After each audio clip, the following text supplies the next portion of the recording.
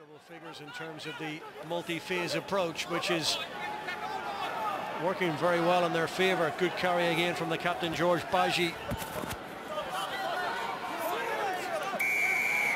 And this time it's a Munster penalty.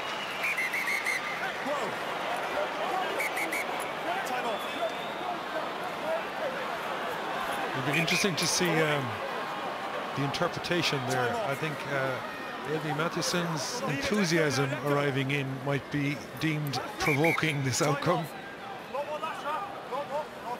He's definitely putting a frustrated figure. Take a set. Captain and 9. Yes, captain and 9. Okay. We had a penalty there for you, for off feet. He's come in from some distance and caused all of that. And then he's continued. No, stop. No. He's continued when I've asked him to stop. So the penalty's going to be reversed.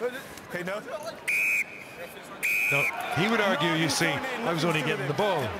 But he knows, a player of his calibre knows full well he's provoking an outcome by rushing in as quickly as he is. And I think it's good refereeing. It's an ungentlemanly conduct from the Munster scrum half. It caused it and he carried on afterwards. No, I don't need to speak to you again. No, I don't need to speak to you again, please. Can you move back?